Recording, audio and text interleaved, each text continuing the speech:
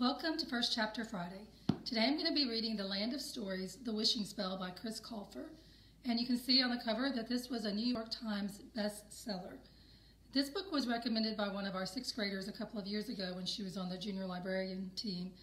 And we've since purchased all the books in the series. They're really very magical and interesting.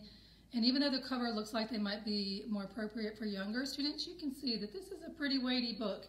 And it's got a lot of complicated storylines and interesting vocabulary, so it's really appropriate for readers of all ages, especially if you're reading with a family member. It's also by one of my favorite publishers, The Little Brown and Company. Some people read books by their favorite author. I do that. Some people read books that are in a certain genre that they love, but publishers are also a really great way to find books that you love because they make choices about which books they want to publish, and if they choose the same kind of books you love, then it makes sense to keep up with them. This book also has a prologue at the beginning, and a prologue is not a first chapter exactly. It's usually alluding to something else that's going to happen in the story later on or happened way back in the past that they want you to know about as you're starting the story and reading through. And you will generally have more explanation about the prologue later in the story, as you will in this one. I'm not going to start with the prologue, even though it is really a very good hook for getting into the story. Another thing I like about this book is the dedication page. It has a quote from C.S. Lewis, and it says, "Someday you will be old enough to start reading fairy tales again." And I just love that because I think sometimes we think that children's books, like fairy tales, we've gotten too old for those and we don't need them anymore. But often they have really great information. And if you go back and read them as an older student or even an adult, you'll get a lot more out of it. Okay, so chapter 1, and I should warn you, this is a long book, a long chapter. Chapter 1, Once Upon a Time. Once upon a time, Mrs. Peters said to her sixth grade class, "These are the most magical words our world has ever known, and the gateway into the greatest stories ever told. They're an immediate calling to anyone who hears them, a calling into a world where everyone is welcome and anything can happen. Mice can become men, maids can become princesses, and they can teach valuable lessons in the process."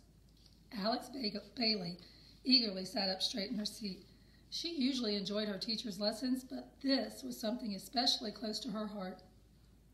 "Fairy tales are much more than silly bedtime stories," the teacher continued. "The solution to almost every problem imaginable can be found in the outcome of a fairy tale. Fairy tales are life lessons disguised with colorful characters and situations. The Boy Who Cried Wolf teaches us the value of a good reputation and the power of honesty.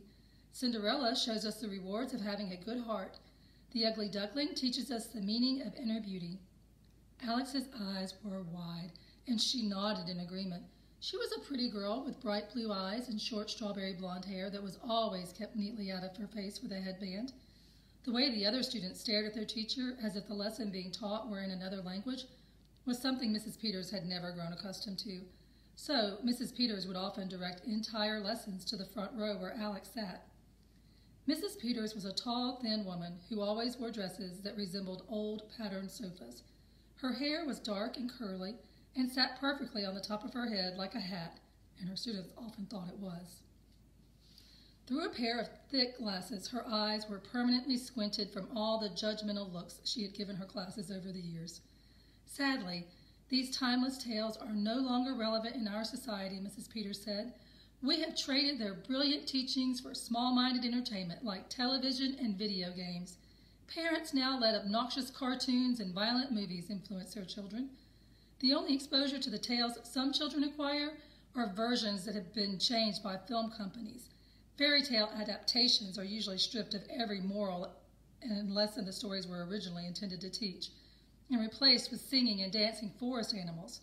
I recently read that films are being created depicting Cinderella as a struggling hip-hop singer and Sleeping Beauty as a warrior princess battling zombies." "Awesome," a student behind Alex whispered to himself. Alex shook her head. Hearing this made her soul hurt. She tried to share her disapproval with her fellow classmates, but sadly, her concern was not reciprocated. "I wonder if the world would be a different place if everyone knew these tales in the way the Brothers Grimm and Hans Christian Andersen intended them to be known," Mrs. Peters said. I wonder if people would learn from the Little Mermaid's heartbreak when she dies at the end of her real story. I wonder if there would be so many kidnappings if children were shown the true dangers that Little Red Riding Hood faced. I wonder if delinquents would be so inclined to misbehave if they knew about the consequences Goldilocks caused for herself with the 3 bears. There is so much to learn and prevent for our futures if we just open our eyes to past teachings. Perhaps if we embraced fairy tales as much as we could, it would be much easier to find our own happily ever afters. If Alex had her way, Mrs. Peters would be rewarded with thunderous applause after each lesson she gave. Unfortunately, all that followed her classes was a mutual sigh of relief among the students, thankful that they were over. "Let's see how well you all know your fairy tales," the teacher said with a smile and began pacing the room. "In Rumpelstiltskin, what did the young maiden's father tell the king that his daughter would spin hay into? Does anyone know?" Mrs. Peters scanned the classroom like a shark looking for wounded fish. Only one student raised her hand. "Yes, Miss Bailey?" Mrs. Peters called. "He claimed she could spin hay into gold," Alex said. "Very good, Miss Bailey," Mrs. Peters said. If she had a favorite student, not that she would ever admit to having one, Alex would have been it. Alex was always eager to please. She was the definition of a bookworm. It didn't matter what time of day it was, before school, during school, after school, before bed. She was always reading. She had a thirst for knowledge, and because of it, Alex was usually the first person to answer Mrs. Peters' questions. She tried her best to impress her classmates with every chance she got, putting extra effort into each book report and class presentation she was assigned. However, this usually annoyed the other students, and Alex was often teased for it.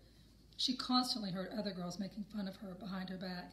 She usually spent much of her time alone, under a tree somewhere with an open library book.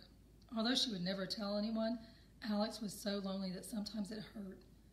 "Now, can anyone tell me what the compromise was that the maiden made with Rumpelstiltskin?" Alex waited a moment before putting her hand up. She didn't want to seem like a total teacher's pet. "Yes, Miss Bailey?" "In exchange for turning the hay into gold, the maiden promised to give Rumpelstiltskin her firstborn child when she became queen," Alex explained. "That's a pretty steep deal," said a boy behind Alex. "What a creepy old short man. Why would he want a baby anyway?" a girl next to him asked. "Obviously, he couldn't adopt with a name like Rumpelstiltskin," another student added. "Did he eat the baby?" someone else asked nervously. Alex turned around to face her clueless peers. "You're all missing the point of the story," Alex said. "Rumpelstiltskin took advantage of the maiden because she was in need. The story is about the price of a bad negotiation. What are we willing to give up long-term in the future for something short-term in the present? Get it?" If Mrs. Peters could change her facial expression, she would have looked very proud. "Nicely put, Miss Bailey," she said. "I must say, in all my years of teaching, I've rarely come across a pupil with as much in-depth knowledge as—" A loud snore suddenly came from the back of the classroom. A boy in the back row was slouched over his desk and drooling from the corner of his mouth, very much asleep. Alex had a twin brother, and it was moments like these that made her wish she didn't. Mrs. Peters diverted her attention to him like a paper clip to a magnet. "Mr. Bailey," Mrs. Peters asked. He continued to snore. "Mr. Bailey?" Mrs. Peters asked again, kneeling down close to him.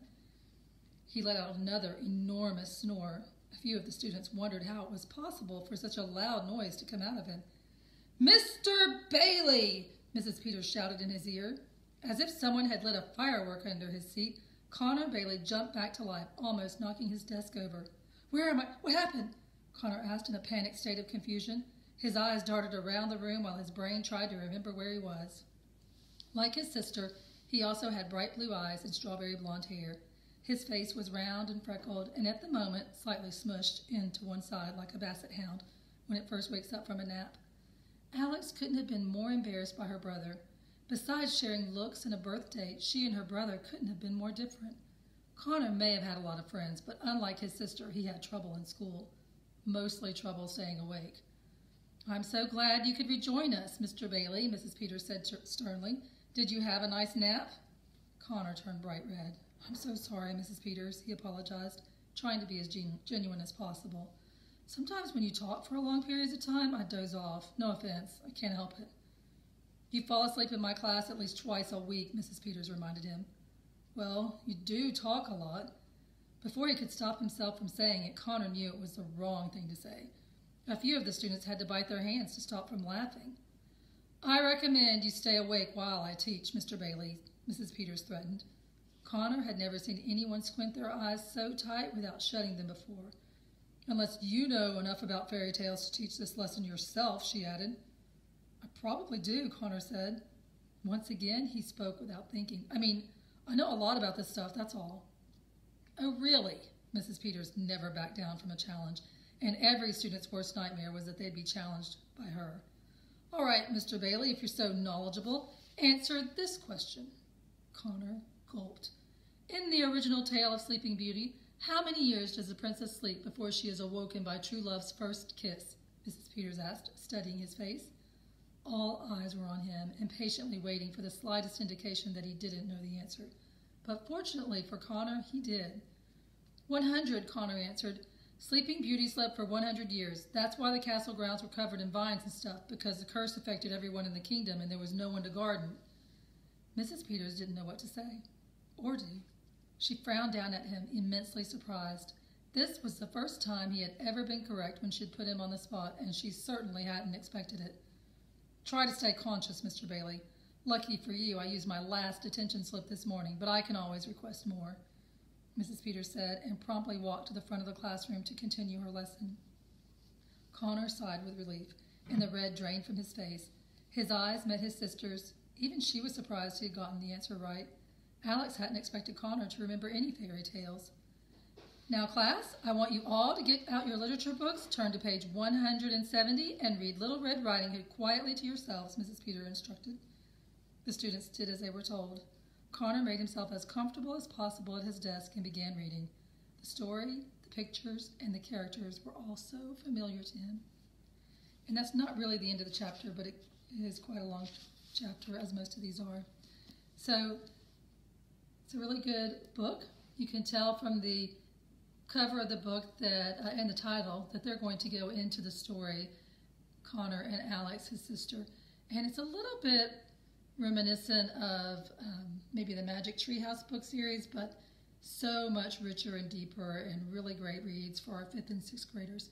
So maybe you'll get a chance to put this on your reading list and pick it up the next time you're in our school library.